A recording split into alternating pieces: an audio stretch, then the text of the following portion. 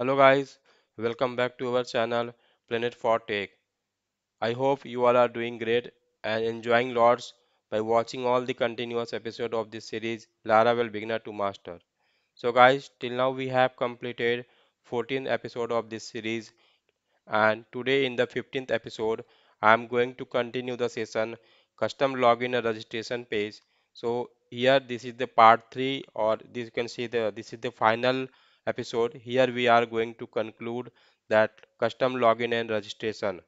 So let's start. So till now we have already gone through few of the parts like we have created the login page, we have created the register page and model and controller. This all we have done already in the episode 14. We have seen like how we can create the register module. Now in this episode we are going to conclude it with the login module as well. So let's start it. So you can see, so this is our login uh, view file we have already created in episode 14. Going to continue that again. So here you can see we have this email and this password. So we can apply here the validation, the first if directory. We are going to check it.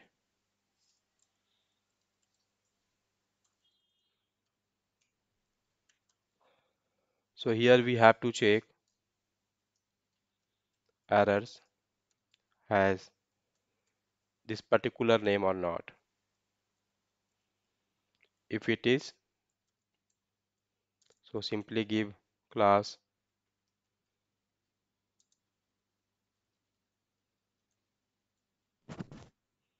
and here we can print the error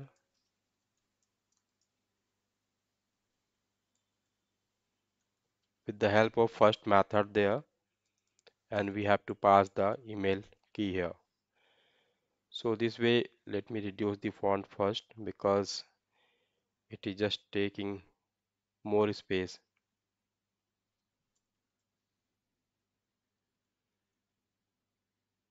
Yes, now you can see the same thing we have to apply for password as well to see the validation message related to the password. If there are some messages, so it will show here. Now I'm going to have the route. So as in the last episode, I have already discussed, told you for every form submit, we need one CSRF validation, CSRF protection security, you can say CSRF. This is cross-site forgery attack we have to avoid. And in the method, we have to give post and there should be one action. So in the action, we are going to have the route name. So this route we are going to have, you can say validate login. Whatever you want, you can give as per your convenience. So going to create one route there in the route.web.php file for this purpose login post method. So going to copy this in existing one itself and the name should be what? Validate login. Here I am going to call this method validate login. Whatever method name you want, you can create it. It is not required. So this is for login route. This is for register route. So once this route will come, so it will check for the validate login method. Now going to the create this validate login method in this controller. So you can see here. So these are already previous one we have created. So this one we don't need. Now let me create validate login just below to this here. So function validate login. And here we are going to follow the same approach what we have done here in this register validation. So firstly we will check the validation, then after we will perform the database operation, then after we have to redirect the user to the particular route. So the same thing we are going to follow here. So for the validation, I'm just copied that code here. So we need a request object, you can see. So here we need name and email only. We don't need the name. We need the email and the password, and we don't need to check the users is are unique or not because we are not going to register it anymore this page. So once the validation is done, we are going to check the credentials is working or not properly. So for that we are going to create credential. So this standard we are following because we are using the Laravel auth method.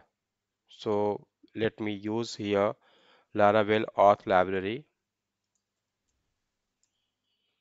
So this class only we are going to use for the authentication purpose. That is why we are following this credential approach.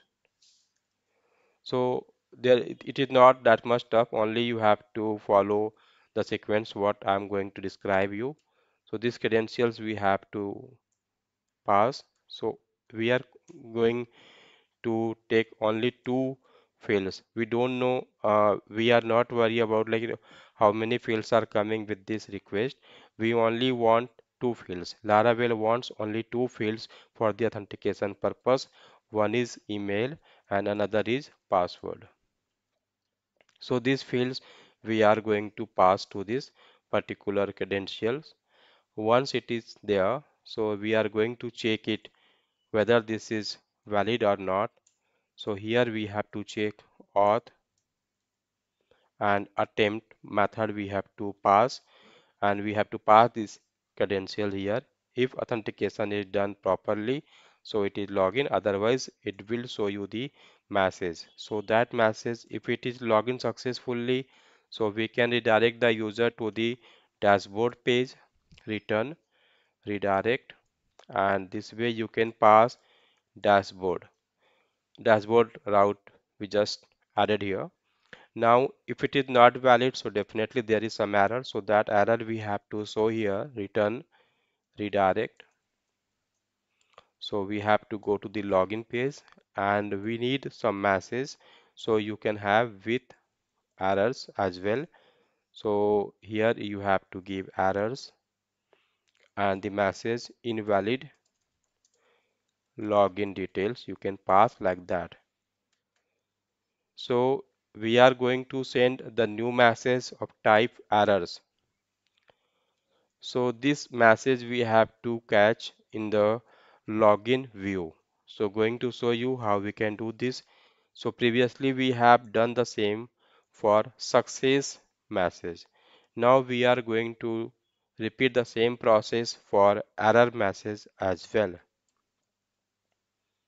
If there are some errors, so it will come here and you can call it error, not errors.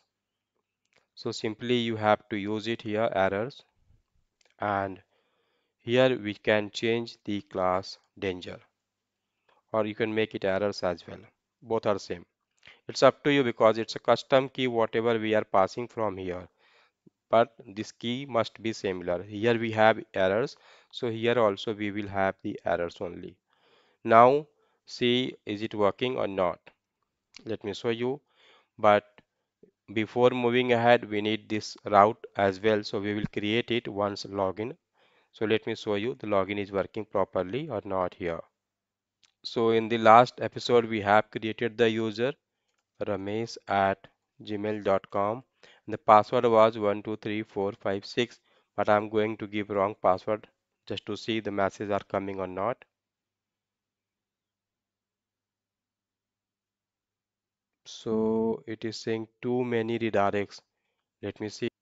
Yes, here we have the same thing two times. So we have to make it post instead of the get. That is why it is giving the error. Now let's see. This time it should work properly.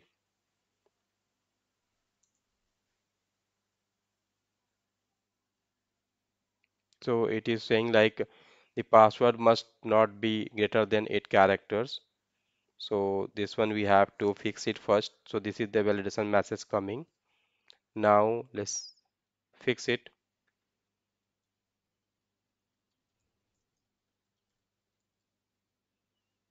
And the password is 123456. So you can see the login is done, but it is redirected to the dashboard page and it is showing 404 not found. This is because we have not created any route for this dashboard. Now let's create the route for this dashboard as well. So going to do that. So for that, what we need to do in the web.php route file, we have to create one more entry for dashboard. So here we are going to create one more entry for route dashboard. So definitely first time it will be get method because we are going to view the page. So it is going to call the dashboard method of the this method. So in this controller, so in this controller we are going to create another method, that is dashboard method. So let me create it there. So here I am going to create that dashboard, and for that dashboard we are going to have another file. So let me have dashboard folder. In that I am going to create one index file this way. Now going to create one view inside the dashboard folder index file, so that we can do it here. So you can see, so this is the these files are related to the auth, that is why it is under the auth folder. Now going to create another folder for dashboard purpose. So this the following this way of organization files is not yet required, but after having 10 years of experience, this is the proper way of organizing the files that I am going to share with you by this episode of series. Now, so here I am going to create the folder dashboard, because guys, doing thing is okay, but doing thing on the right way is always recommended. So that is why we are following the right approach only. So in the dashboard folder, we are going to create another file, that is nothing but the index file. So we can copy the existing one itself. Here in the dashboard, we just copied it. Now we have to change its content. So let me remove this login form from the dashboard. Sorry, this should be index, not the login. So from this index, we don't need this form because this is the dashboard page. So for simplicity, I made it blank like this, and instead of this I am going to give the hello message, like let me make h2. Here I am going to give the hello message, auth user name.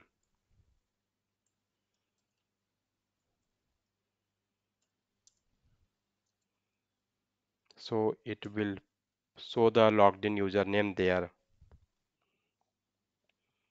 Now we can see is it working or not. So you can see here it is showing the hi Ramesh. But one thing guys you have noticed here, so we have logged in, then why these options are showing there? This should not show. Instead of this, there should be one logout link, but it is showing the login and register. So how we can overcome this issue? So to overcome this issue, we have to apply one if else condition to these links. So these links are here in the layout file we have created last time. So going to show you that. So this is the main.blade template. So here we have created that layout. Now in the layout, we are going to check the user is logged in or not. So for the guest user means they are not logged in. So for the guest user, we have to show both the link login and registered. But for the registered user, we have to show the logout link. So how we can do that? For that, there is another directory in this blade template that I'm going to use. So here I am going to check the user is guest or not.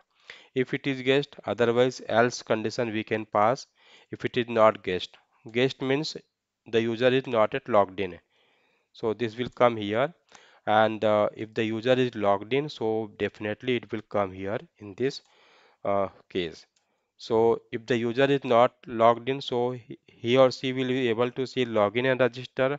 Otherwise, uh, logout link should display there.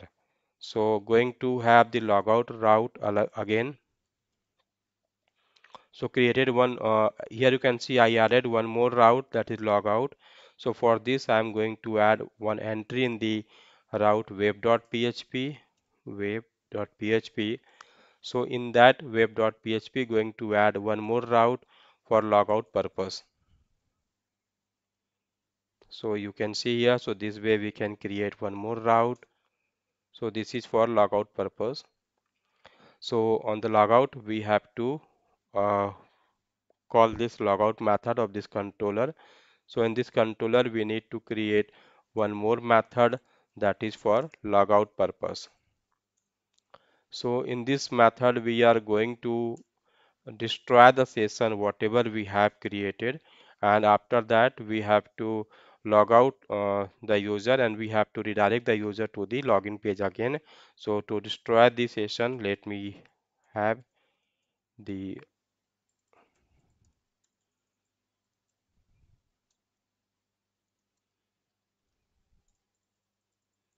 there is one method for destroying the session. Let me check. So that is the logout method only, auth logout. So this method you have to call, and after that redirect the user to the login method originally. So it will redirect the user to the login method.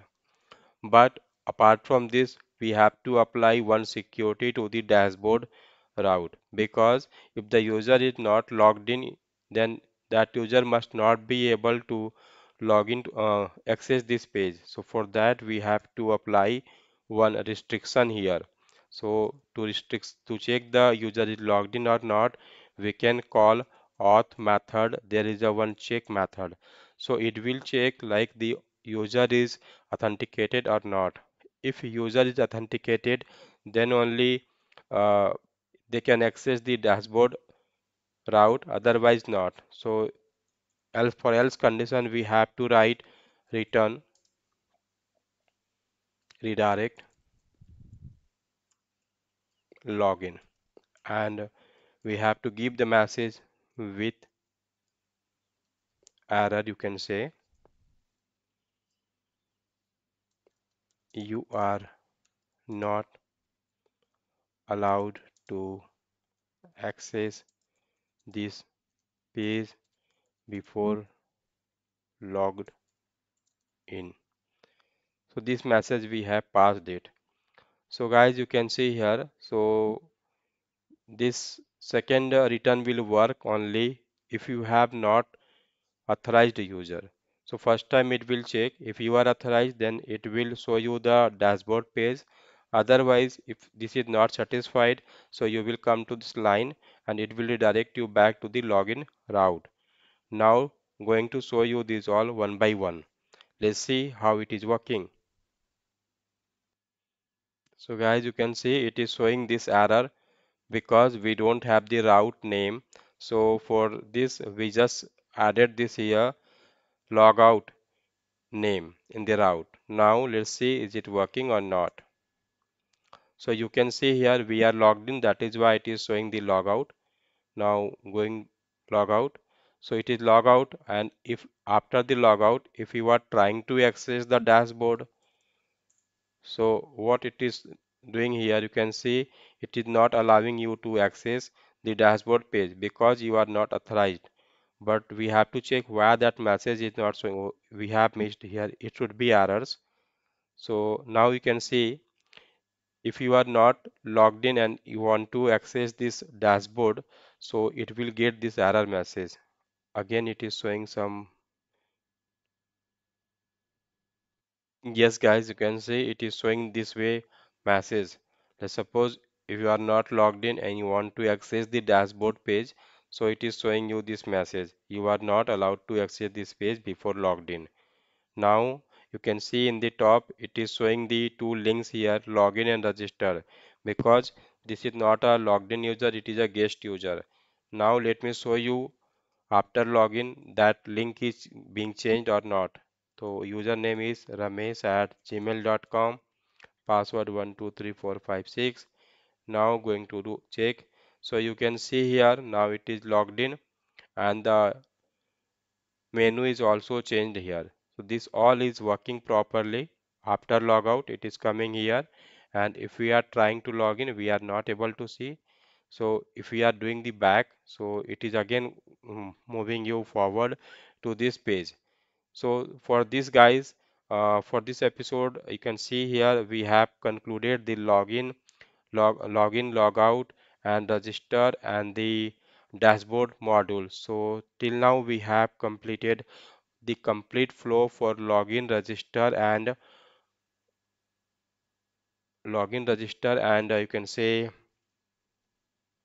logout and dashboard. Even though we have completed the menu navigation, how we can show uh, login and register for authorized user, and logout register logout menu for authorized, and login and register for guest user. So this way guys you have to practice here and you have to try this from your end, and